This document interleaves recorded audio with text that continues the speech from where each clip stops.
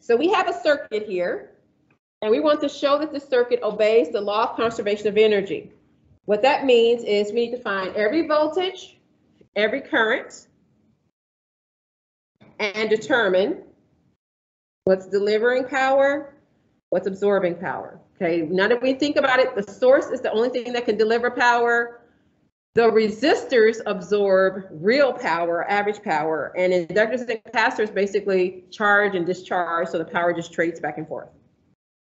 Okay, so first, we know that for the voltage source,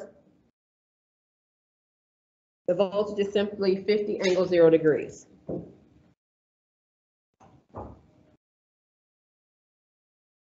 So the first thing I want you to do is simplify that circuit down to one impedance. Simplify that circuit on the right down to one impedance. So I'm going to have 10 plus J5 and parallel with negative J20 plus 20.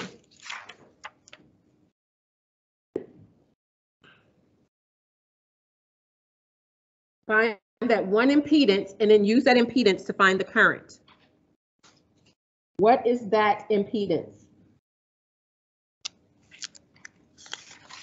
Okay, 28 minus J6 ohms. 28 minus J6 ohms is exactly right. So that means if I want the current through the voltage source, it should be I is equal to 50 with an angle of 0 degrees divided by 28 minus J6. I is equal to 50 divided by 28 minus J6. Okay?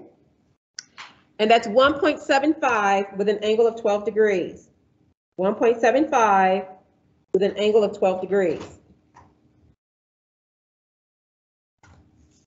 Okay? Since the voltage source is in series with the 20 ohm resistor, the current for the 20 ohm resistor is also 1.75 with an angle of 12 degrees.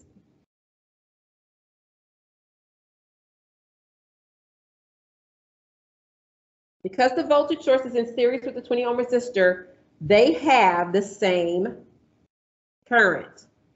20 times 1.75 is 35. So you have to think about it. So that means the voltage for this resistor is 30 with an angle of 12 degrees.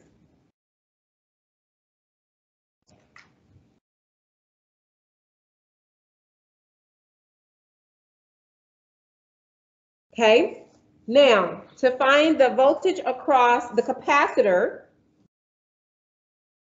that would be 50 minus 30 with an angle of 12 degrees. To find the voltage across the capacitor is 50 minus 30 with an angle of 12 degrees. 35, thank you. Thank you, Drew. Yes, 50 minus 35 with an angle of 12 degrees. So the voltage across the capacitor, I've got 17.46 with an angle of negative 25 degrees.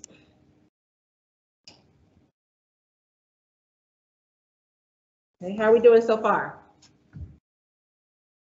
Okay, the current through the capacitor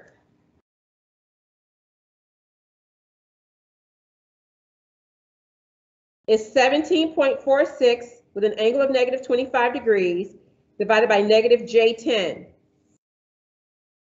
17.46 with an angle of negative 25 degrees divided by J10 is 1.75 with an angle of 65 degrees.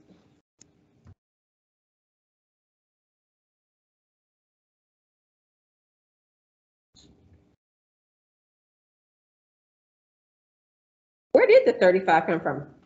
Oh, I did it way back up here too, Drew. I didn't even notice that. This should have been a 35, Alfred. I don't know why I started writing 30.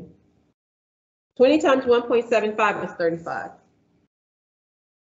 Okay, what about the voltage for the 10 ohm resistor? We can use the voltage divider for these last two. The voltage for the 10 ohm resistor is 10 over 10 plus J5 times the voltage across the capacitor. The voltage for the inductor is J5 over 10 plus J5 times the voltage across the capacitor. Voltage for the 10 ohm is 10 over 10 plus J5 times the voltage across the capacitor. Voltage for the inductor is J5 over 10 plus J5 times the voltage across the capacitor. The 10 ohm resistor is 15.6 with an angle of negative 51 degrees. And the voltage across the inductor is 7.81 with an angle of 39 degrees.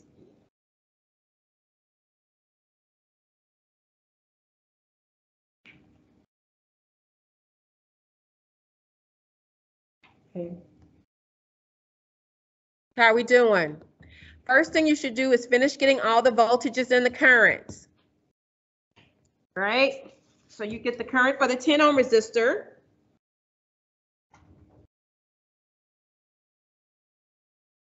(1.56) with an angle of negative 51 degrees. And notice that they have the same angle, Alfred, because resistors, voltage and current is in phase. Then you would get the current for the inductor. Current for the inductor, they're out of phase by 90 degrees. So that should be 1.56 with an angle of negative 51 degrees.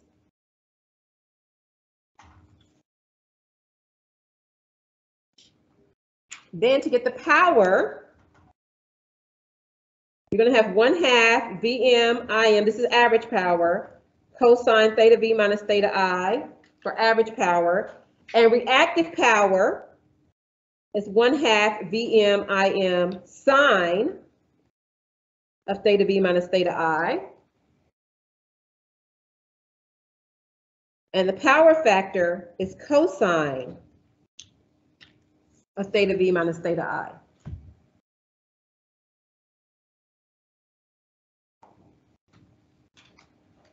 Remember, if Q is greater than 0, the power factor is lagging. If Q is less than 0, the power factor is leading.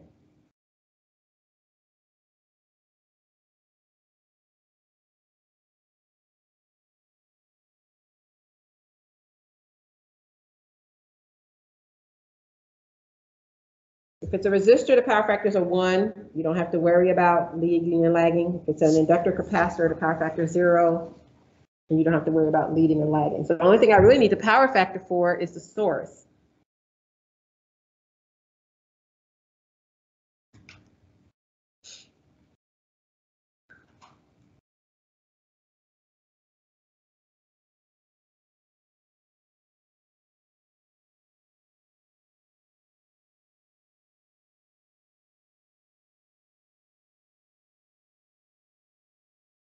Okay. And for the source, it's the cosine of 12 degrees. The cosine of 12 degrees. And since it's theta V minus theta I, which is a negative angle, it's leading. How are we doing? I'm not getting any questions. That makes me think you're doing okay. Or it's just Monday and you're tired. And we're halfway through the year of the pandemic. Yes! Alfred, talk to me. You just got the ones and zeros, so power factor is just qualitatively. You don't have to do like any math for that. Cosine of 12 minus 12 is 0. Cosine of 0 is a 1, right? All right. Cosine of 0 is a 1. Cosine of 0 is a 1. Cosine of 90 0. Cosine of 90 0. All right, so it's Not to mention, I just told you that inductors and capacitors, and purely inductive is a 0. Purely capacitive is a 0. Purely resistive is a 1. Okay? All right, so now, resistors do not have reactive power.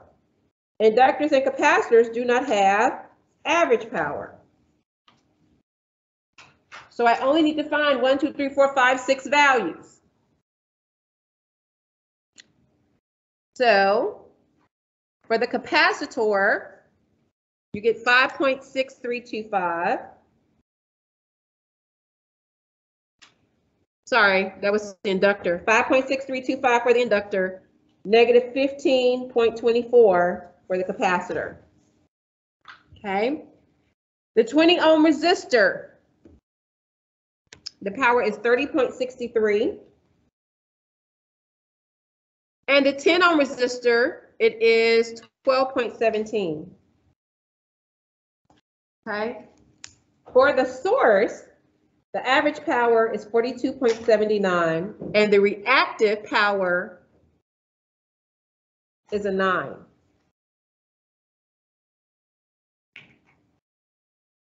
So you should be able to sum this column up and get 0. So that means if these two are delivering, they're both negative. Right? I didn't put the negative signs on here, but if the 50 volt source is delivering, this would be negative 42.79 and negative 9. So all of these have to add, these two should add up to 42.79. A little bit of rounding. These two should add up to negative 9 with some rounding.